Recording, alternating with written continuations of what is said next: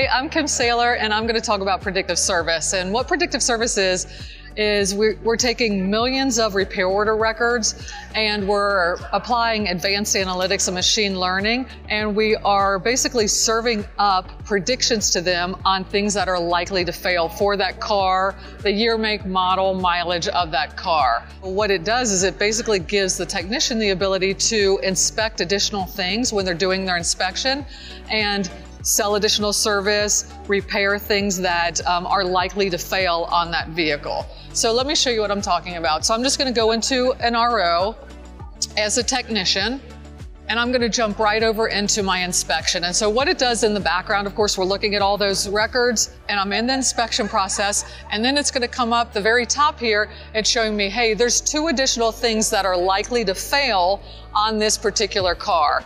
I have my regular inspection down here, but here's the 2 things that are likely to fail. And so what we want is the technicians are actually just going to, now I'm going to inspect these 2 items as well. If they fail, I'm just going to mark it failed, and it will launch me right into my additional service recommendation, just like any other inspection item. And so some of the feedback that we've gotten from dealers is that it allows them to basically take information for their newer technicians, and it allows them to present inspection points that typically only a very experienced technician would do.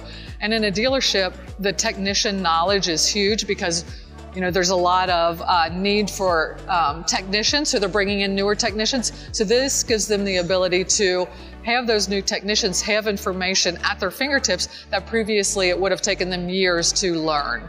And so that's what predictive service does. It will serve up additional inspection points, help them sell additional service, so increase their revenue, and then of course improve the customer experience as well.